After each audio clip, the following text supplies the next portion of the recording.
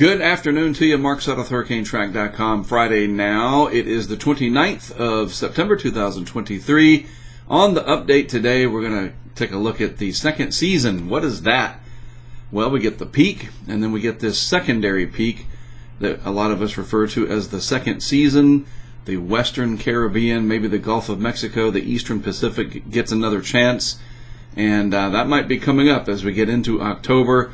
We've got the very warm waters out there still, and lots of reasons to believe that this hurricane season is far from over.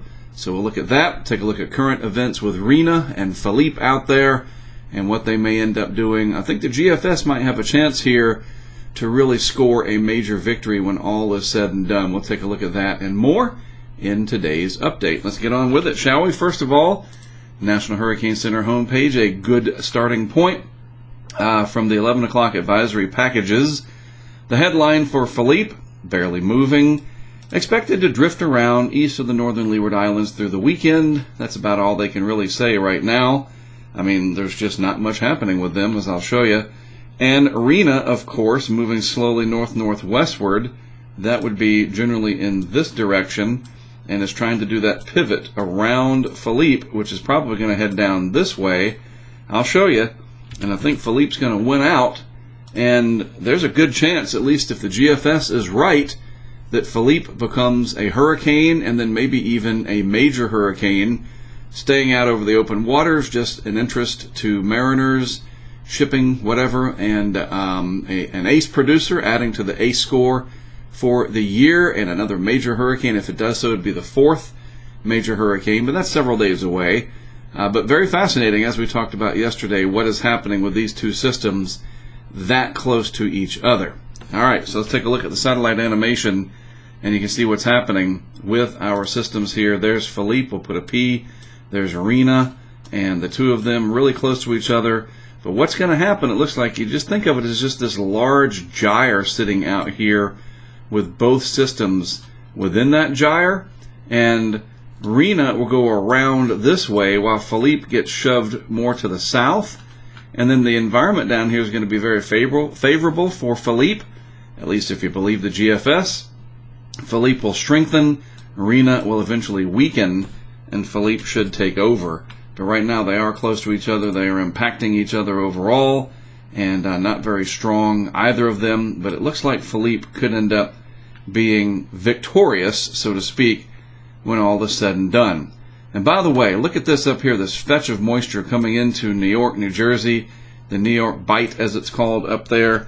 Not going to spend much time on this because I'm sure, and definitely no pun intended here when I say this, but I'm sure your social media feed is flooded with the imagery, and I'm serious, I'm not even joking about it, it's the flooded part, inundated, whatever. I mean, no matter what word you use, it very accurately describes what's happening in the Northeast, with tremendous rainfall and tremendous flooding, well advertised yesterday.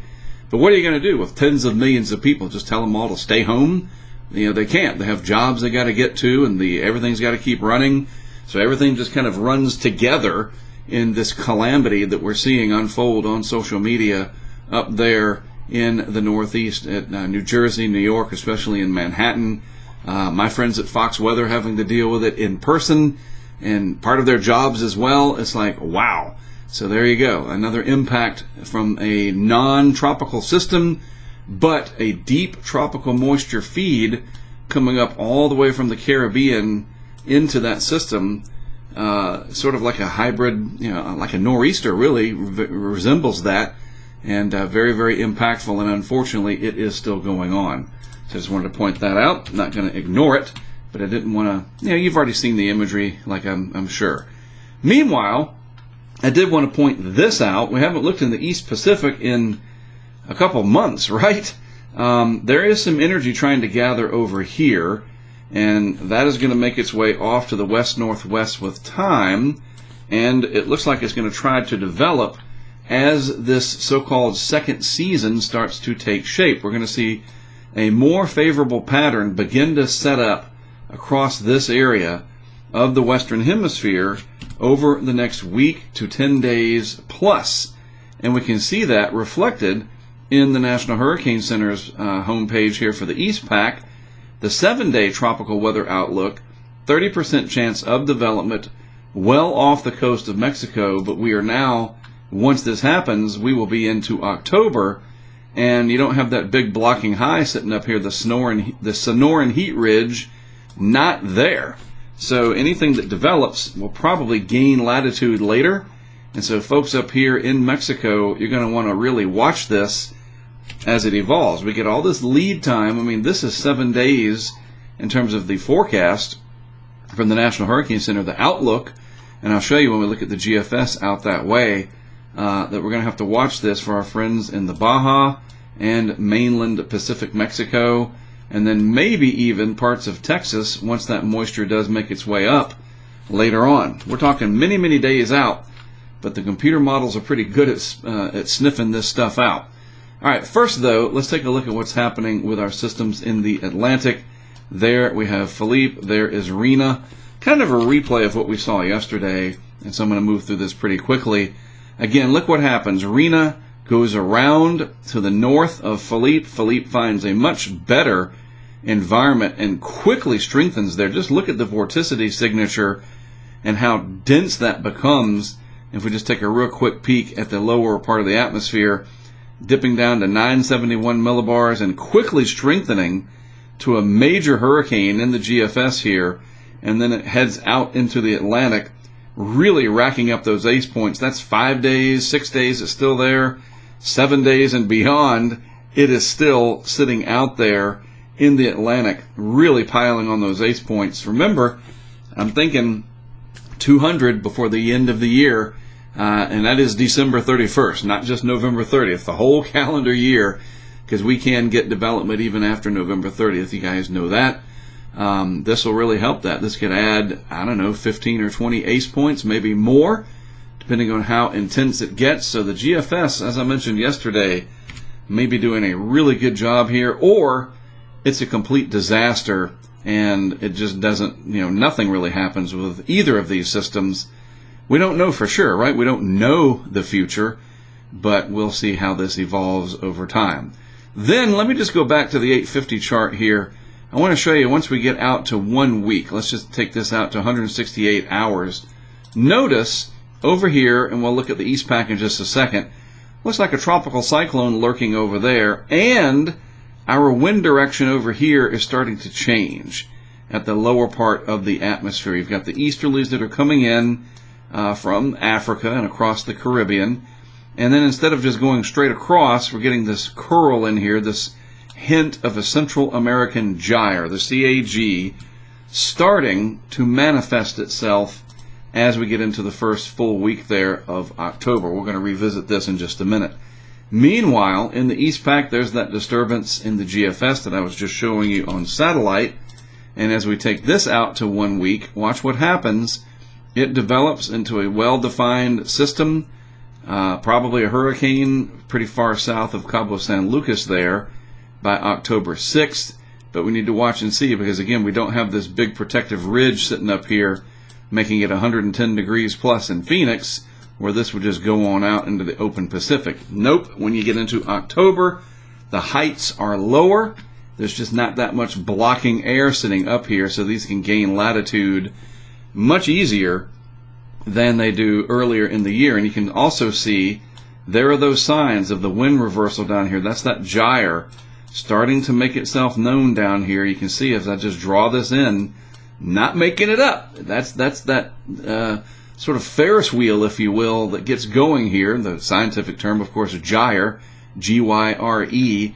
And every once in a while, these pieces of energy can pinch off and take root in the Caribbean, and they can come up and cause trouble for the Gulf Coast somewhere. Or, if they are more sharply turning to the east, western Cuba, the Bahamas. And this is going to go on from October into November and beyond because of this. The water temperatures in the Caribbean and the Gulf still well above the long-term average. The El Nino is still going on out here in the eastern Pacific, down along the equatorial region, of course. And then the main breeding grounds for hurricanes is also warmer than average. So I think we're going to have quite a busy time of it over in this sector in terms of just something getting going. And I'm not leaving Florida out. It's just the way I drew the polygon there. This area here, we'll just highlight it in yellow, fill it in, right? This should be pretty active, part of that second season coming on. And there's evidence to support this, which we're going to get into as we go forward here, all right? I'm going to show you a thread of tweets over here from our friend Yakov in just a minute or so. But a reminder, we've already gone past the peak, and you say, hey, look at that, we're coming down, yay. But after October, which is right here, we do get a secondary bump in hurricane activity, and it is noticeable.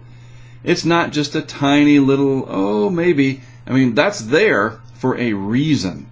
And that reason is because over this course of time here, from the mid-40s to 2020, there's been enough activity here that it registers. You understand that? It's there for a reason. And this is part of that secondary season or second season. That's not some official term. It's more for us that watch this stuff closely. You've got your early season, the Cape Verde season, or the true meat of the hurricane season, and then sort of your second season when the Central American gyre, the tropical waves begin to die off more, or they come in at a lower latitude and start to seed potential development in the western part of the Atlantic basin. And with that very, very warm water that I was just showing you right here, this could be a very, very prime area as we get into October and even into November. So our friends in Central America, Jamaica, maybe the Caymans, we're not all, and the Bahamas, right? I mean, you just never know, especially with this setup and how the season has overperformed relative to what we are used to seeing with El Nino. It's done exactly what most of the experts thought it would do, being that we're almost above normal on all metrics. So why would it stop now, especially since the water temperatures are still as warm as they are relative to the long-term average? Now this is interesting, and this is what my thumbnail was based off of, is some of these graphics here that Yakov had tweeted earlier today. And this is a little bit into the weeds, as they say, so let me try to explain this. So he's talking about the velocity potential trends in the ensemble prediction system, the EPS, from the Euro, are starting to hint at a ramp up in tropical activity in the Caribbean second and third weeks of October. Now that's far enough out in time, we don't have to worry about it now. But again, I think this is just phenomenal that we can see the potential coming. You understand? And that's all this is. We're just, hey, stay aware. And these are the reasons why. It says, note that the rising cell, the blue-green colors over Africa and the eastern Atlantic, is trending stronger, while the sinking cell over the central and eastern Pacific also trends stronger. So we can take a look at this, and this is the upward motion chart, the Hofmuller diagram as we like to call it. And we can see, basically, you're looking at now at the top, this is present, and this is the future down here into October. And the green is rising motion, and the red and orange, that would be your sinking motion. And then your geographic area, this is longitudinally spaced, right? And then this map down here, this nice peeled out Mercator projection of the tropics, shows you where these areas would be prevalent. So it's kind of hard to figure out, but once you know how to read one of these, you know, it's like a doctor looking at a CAT scan or an MRI or whatever. You look at this and you say, okay, look at all that rising air that's coming, and same thing here. But this is a weaker signal, okay? So this was before. Now look what happens. This is what he goes on to say. All right, now we look at this one, and it's getting stronger. All right, so just one day to the next, as he's progressing through and looking at the trends here, yes, the signature is getting stronger, and we can keep reading through this. He says, note also that the Kelvin wave signature, the eastward propagating area of blues and greens from the central Pacific end of September to the Atlantic by October 6th to the 8th, is getting stronger as well on the more recent EPS runs. This could assist in tropical cyclogenesis a few days after its passage. And then he talks about the subtropical jet in here that gets a little bit more favorable overall as we get into time. So the red is not favorable. This blue right here at the end of the animation, more favorable. So just, showing all of these different signs that the atmosphere is exhibiting through modeling. That's not reality yet, of course, but the modeling is suggesting that things will get busier as we move through the first part of October and beyond. And then it just, he's just got all these different things. I love this because you can get a sense of what to look for going forward. So if you want to read this and really get a grasp on it to the best that you can, because it is deep stuff. It is, like I said, it's in the weeds. I will put a link to the thread, which is right there in today's discussion notes or description or whatever we call it over on YouTube. All right. Bottom line, the second season is coming. We've had mostly out to sea stuff for the, except, Lee was, up into the Canadian Maritimes with some fanfare, but most of the action that has originated from Africa has remained east because we haven't had strong ridging. We did have a semi-Central American gyre set up that gave us Idalia, and we've been pretty good ever since. But we're not done yet. That's all, just making sure people understand that. We get busy. The baseball playoffs are coming up. High school football's well underway. NFL, distractions, world politics, whatever. Family life. You think, hey, hurricane season's done. Hadn't heard about anything in a while except that Philippe and Rena deal. We're good. Maybe we are. But if we aren't, we just want to make sure we stay on top of it. All right? And again, tweets like that, people like Yakov following it, our friends over at Storm 2K, I read those threads of people following the trends in how things are progressing. And then it's my job to present it to you.